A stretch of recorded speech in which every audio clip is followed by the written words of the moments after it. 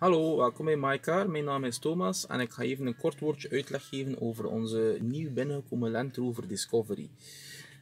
Die staat hier bij ons, ja, sinds kort in feite, staat aan een heel mooie prijs. En is ja, natuurlijk met de nodige klasse van een Land Rover, maar voor een zachte prijs. Als ook heeft hij de nodige toeters en bellen, maar niet in overdreven zin. Dus eigenlijk ideaal voor iemand die klasse wil, maar die er ook rust wat offroad wil mee gaan doen en wat dingen wil transporteren bijvoorbeeld, kan allemaal perfect. Dus het is een 5-zit. Waarbij dat je toch comfortabel zit eigenlijk van achter. De zitjes staan nu gedeeltelijk open, omdat we bezig zijn hem helemaal klaar te zetten en te poetsen in feite. Maar je kan perfect met 5 inzitten, inclusief bestuurder uiteraard. En dan is er nog altijd een zeer ruime koffer. Ja, voor de hondjes, voor dingen mee te nemen, voor de winkel, voor te transporteren, gelijk wat. Zoals je ook kan zien is er ook een panoramisch dak. Dat is over vrijwel de hele lengte van de wagen, dus onderschat je niet, dat is een echt heel grote glaspartij.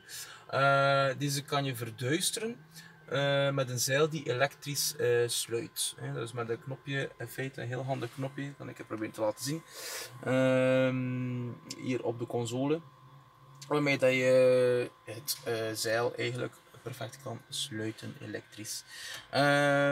We zitten natuurlijk met een multifunctioneel stuur, Land Rover style, start-stop systeem.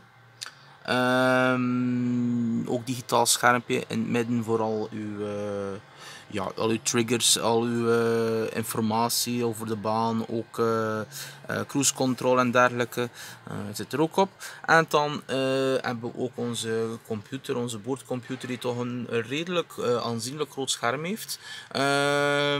Daar zit navigatie op, Bluetooth, ja, je is juist uit te slaan. Ik probeer of ik hem, voilà. Kijk, zo. Nu hebben we helemaal een mooi voorbeeld.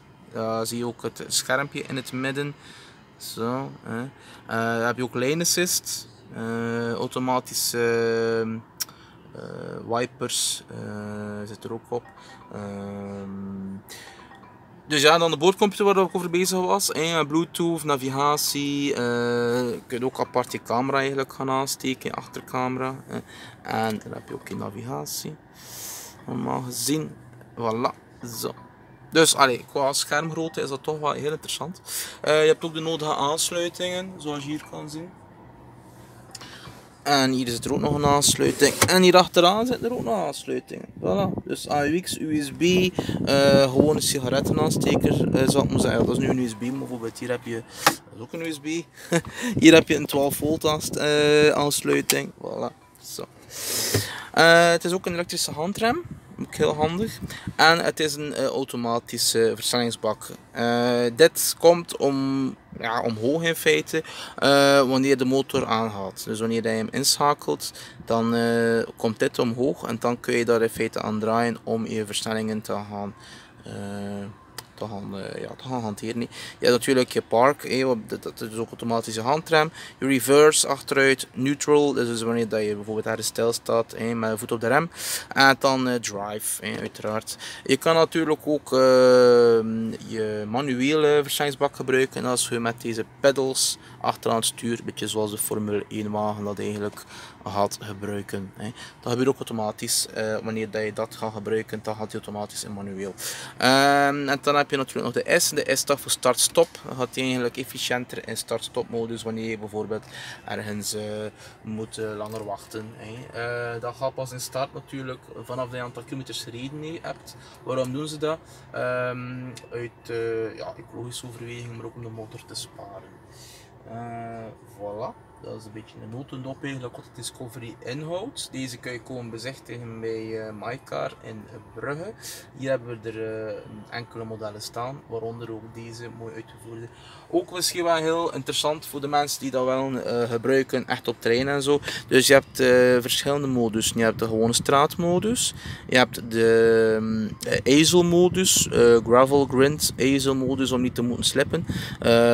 Er gebeurt eigenlijk verschillende soorten tractie om je grip te gaan versterken. Dan heb je ook de bosmodus om meer grip te hebben op boswegels en dergelijke. En dan heb je ook zand. Het staat hier op woestijn in feite, maar dat is eigenlijk allerlei zand. Bijvoorbeeld op strand kun je dat dan eigenlijk gaan gebruiken. Dus het is wel 4x4 aandrijving.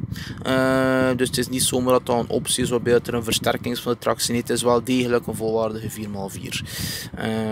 Ook hill assist zit er ook op. En natuurlijk de start-stop kun je ook gaan uitzetten. En je kan ook de eco-modus gebruiken als je nog efficiënter en milieuvriendelijker wil rijden. Zo, en dan hebben we natuurlijk ook de uitvoering van de zetels. Misschien ook gewoon onbelangrijk. Dus het is een semi-lederen zetel met een stoffen middenstuk, zal ik maar zeggen. Met een modern design. Voilà. Ook een volwaardig audiosysteem. Dat ik misschien gaan proberen te laten horen. Voilà. Dus gewoon eventjes de volume omhoog zetten. Dus toch wel speakers waar je iets kan uithalen. Hè. Voilà, dus ik zou zeggen, voor meer vragen kom gerust tot bij ons in Brugge, MyCar. U kunt mij natuurlijk ook mailen en u kunt natuurlijk ook onze gegevens vinden op onze website MyCar.be. Dankjewel om te kijken en graag tot snel. Dag.